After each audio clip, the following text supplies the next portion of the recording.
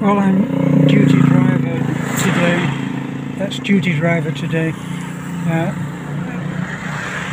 That is Beth over there in the white shirt and the baseball cap.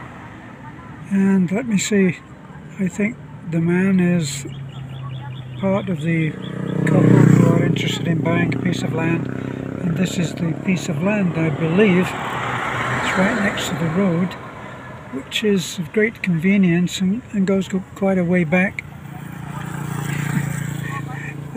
For me as a foreigner, this is an interesting exercise. If you look at that man, look, he is one of the people who are involved in the agents, shall we say. Now, I think the lady in the red, I love the way that the Filipinos dress for motorcycle. If you see the lady, she has her sunglasses on, and she has the most enormous hat, which is worn underneath the helmet, as is that lady there, look.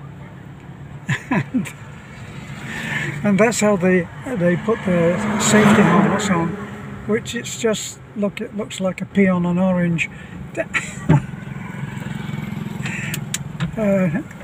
It's so funny. Now the man in the headdress, that's actually a t-shirt which Filipinos are very good at folding in a certain way. Ouch!